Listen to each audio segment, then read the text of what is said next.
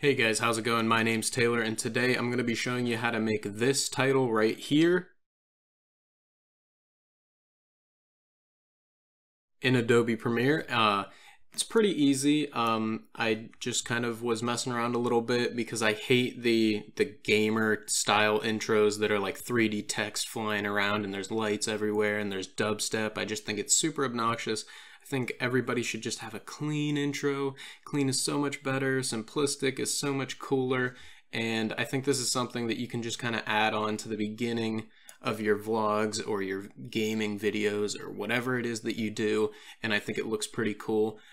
You can definitely change the font and stuff to make it look, you know, more your style or more your personality and stuff. So I'm just going to jump right into it. We're going to add a new title, default still.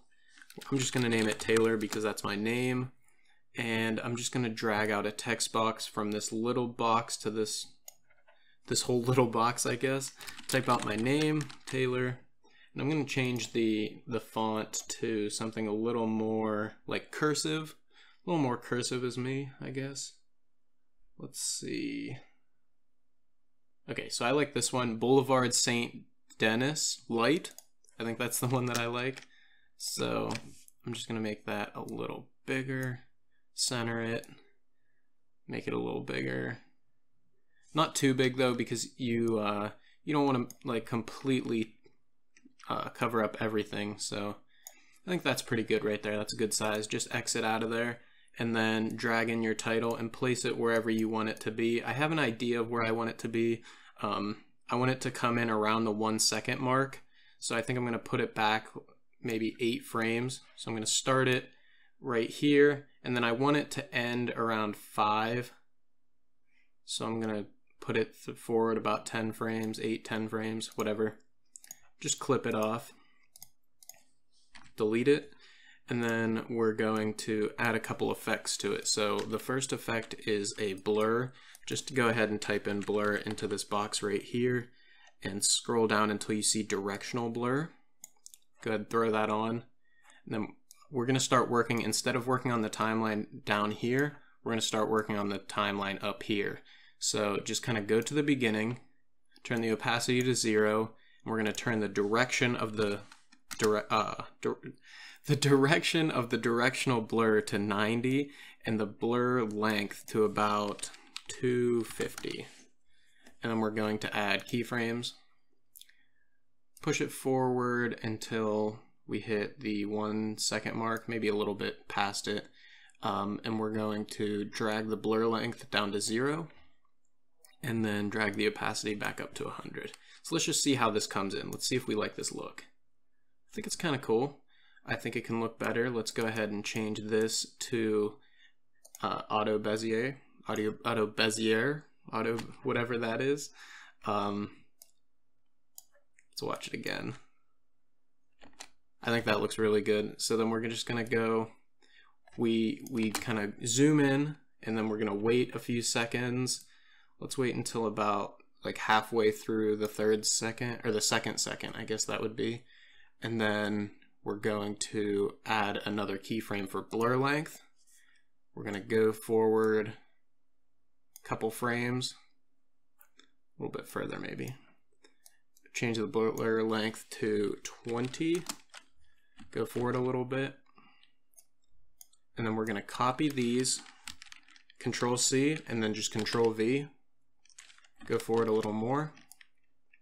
Control V again. And now let's watch this from the very beginning. So we come in, and we zoom in a couple times, and then we want to end on 0 blur length so that we stay back on, you know, what we started with. Let's watch it again. Zoom in, a little zoom, zoom, zoom, and then at the very end we're actually going to zoom out as well. So come back a few frames and then add another keyframe. Go to the very end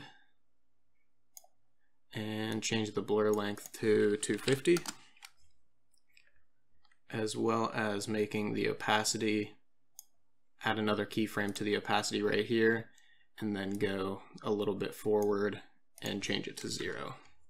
So I didn't make these line up perfectly like I did in the beginning. I actually made it start to change the opacity before it zooms out. I don't know, I just thought that it looked good when I did it before. So let's start from the very beginning, see how it comes in. Little zoom, and then you zoom out. So one thing that I found that you can do is, if you want to, you can actually change these so that they're a little more spaced out. So let me show you that. So like here, and then here. Well, let's look at how that looks. I actually think that looks a lot better. I think it looks a little cleaner. Before it was kind of quick, and now I think it looks pretty cool. If you want, you can drag this back a little more. Just kind of mess around with it. Like everything in my videos, it's just messing around for yourself. You can't just take what I have and use it perfectly, but if you want to, I am going to include a link in the description below for you to download this. Just kind of mess around with these right here. Open up the effects panel, mess around, make it your own. And if you would like to use that, all you have to do is come down here into your project, double click on the title, and change the text. Unless your name is Taylor too. In that case, I guess you don't have to change the text. So if you guys like this video, make sure you subscribe. I think I'm going to do some more of these that are just kind of helping you guys out with YouTube stuff, you know, Instagram stuff, if that's what you make, is Instagram videos. So thank you guys for watching, and I will see you in the next video.